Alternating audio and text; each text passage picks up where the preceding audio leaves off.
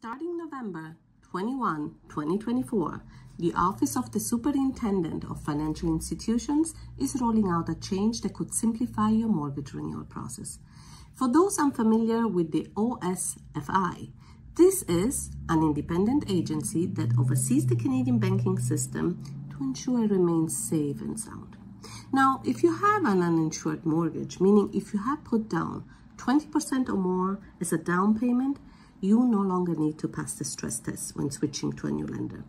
This November, if you're only switching the lender and not changing the loan amount or amortization period, you don't have to worry about stress tests anymore.